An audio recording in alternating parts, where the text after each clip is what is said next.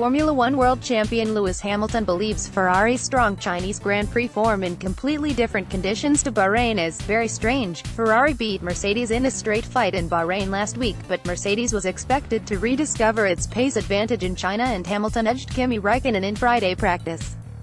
Instead, Mercedes slipped back significantly in Shanghai qualifying and was half a second adrift of championship leader Sebastian Vettel, who headed a Ferrari 1-2 as Hamilton qualified fourth behind teammate Valtteri Bottas.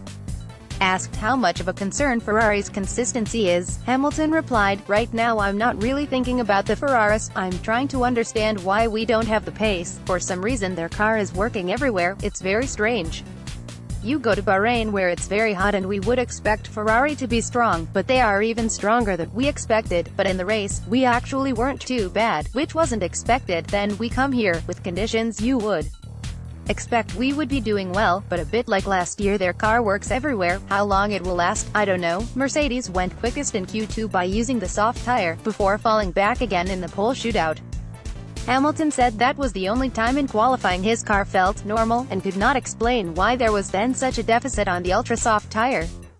He was also confused by the car being night and day different after a positive Friday. "Today was definitely a shock when we got into FP3 and the car was completely different," said Hamilton, who spun in Saturday morning practice. "I didn't make any changes.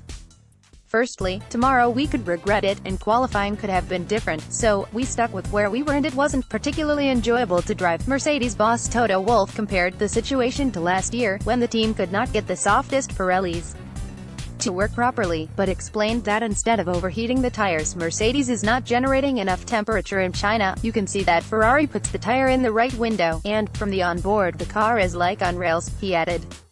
Wolff said qualifying behind Ferrari gives Mercedes plenty of possible plays in the race and thinks Sunday will offer proof of concept. If Mercedes still struggles, he admitted the team will need to work out if it has a more fundamental problem. "If we are in the sweet spot, the car is very fast," said Wolff.